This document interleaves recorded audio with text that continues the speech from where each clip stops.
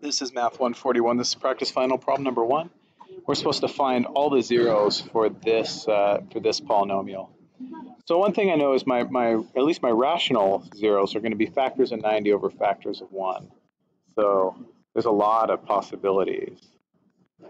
Whew, my pen just went crazy. Sorry about that. So factors of 90 over factors of 1. So there's a whole long list. I don't think I'm going to list them all. But I could sketch a graph of it. I could just start trying possibilities. I'm going to try a -2. So I'm going to see if -2 goes into this.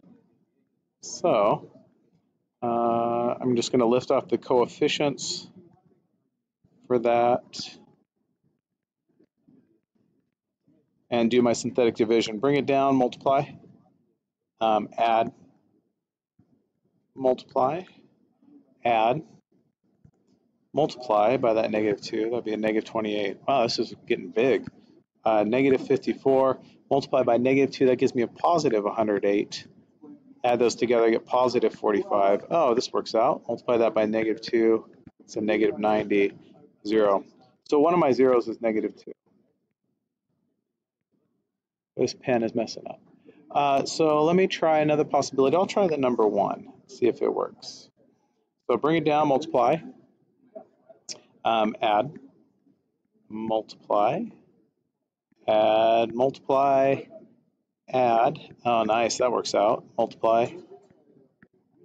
Gives me another 0. So -2 and 1 are 1s. I'm going to try another one. I could be looking at a graph right now. I could just be getting lucky. I'm going to try 5. Bring it down 1. Multiply. Add. Multiply. Add. Multiply. Great. So I also have 5 as a possible 0. And notice what I'm left with is this, which is the polynomial x squared plus 9. X squared plus 0x plus 9. Set that equal to 0, so subtract 9 from both sides. X squared equals -9. Square root both sides, and I get plus or minus 3i, right? Square root of -9.